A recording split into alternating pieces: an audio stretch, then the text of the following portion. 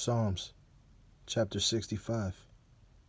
Praise waiteth for thee, O God, in Zion, and unto thee shall the vow be performed. O thou that hearest prayer, unto thee shall all flesh come. Iniquities prevail against me. As for our transgressions, thou shalt purge them away. Blessed is the man whom thou choosest, and causest to approach unto thee, that he may dwell in thy courts.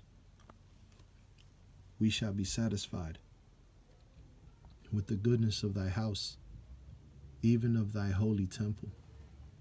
By terrible things in righteousness wilt thou answer us, O God of our salvation, who art the confidence of all the ends of the earth, and of them that are afar off upon the sea, which by his strength setteth fast the mountains, being girded with power, which stilleth the noise of the seas, the noise of their waves, and the tumult of the people.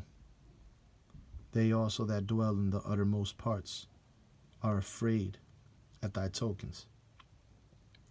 Thou makest the outgoings of the morning and evening to rejoice. Thou visitest the earth and waterest it. Thou greatly enrichest it with the river of God, which is full of water.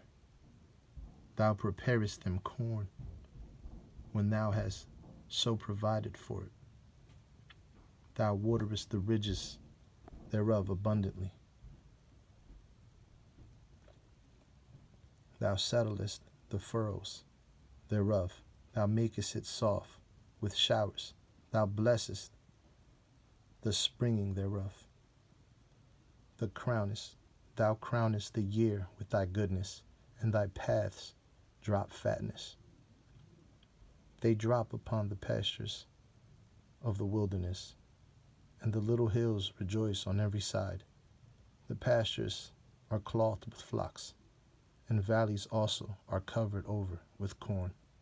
They shout for joy, they also sing.